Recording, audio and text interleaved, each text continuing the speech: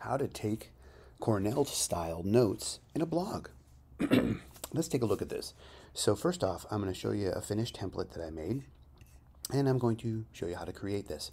So let's go in and take a look at some resources.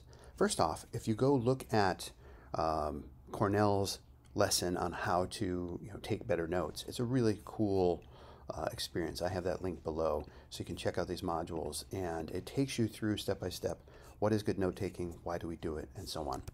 And let's go over here. Here's a video overview, which we're going to put at the top of the sample that we're going to create here. And when we create our blog, let me be more specific. When we create a blog post, I'm going over here, we're usually embedding some kind of resource we're watching at the top. And that's what you see here. This would be an example of, let's say I want to learn from this video. And then we would create the sections for Cornell notes here. So we have a Q section and the note-taking section, and then down below a summary section for after the fact where we can write the summary component. So let me go into a blank blog post here, and I'm going to title it this. And right here, we're going to embed the video. So let's go over here and take a look. And I'm going to copy the video address.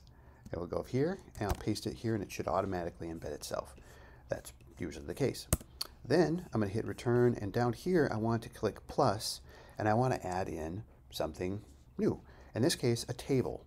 So if I look over here, I click on table, and it's going to ask me how many columns and rows do I want. Well, I'm not quite sure yet. So let me, right now I know I want 2 columns, and I'm going to just go with 1 row for now, and I'm going to create the table. So right here, I'm going to write Q, and I like to bold this. So if I click over here and bold, and then over here is notes, I'm going to highlight that, and I'm going to bold that as well.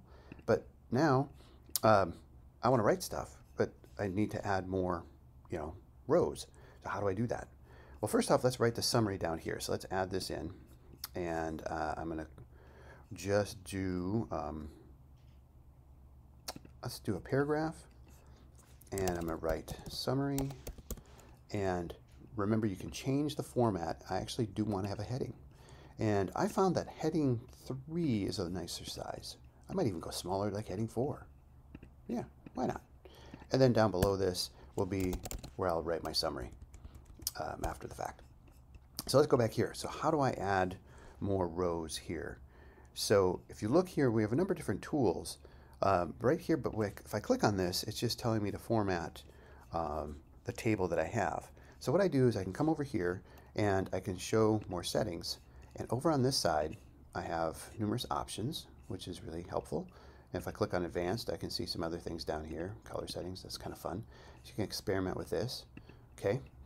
What I'm going to do though is show you this option right here. I can insert rows after, so I'll go like that, and now I have a row. And so this might be, stuff. This is what I'm writing during the process. And then I'll click over here, and I want to insert another row after. Now, when I'm reviewing, I might write some stuff over here under the Q. But the idea is I don't have to write everything on every single row, but the idea of creating the things you need. Now, if I come down here and I decide that I actually want to delete something, I can do that as well. So in review, we embed our learning source, then we create our table, and add our Q column, our notes column, and then we have our summary down below for when we're done. And we can then come back and write down Qs after, but we can go back and forth and work on this and then publish it. And it's a way to create a renewable resource in our blog, but also activate all the powerful things that we've learned about Cornell note-taking. So there you go.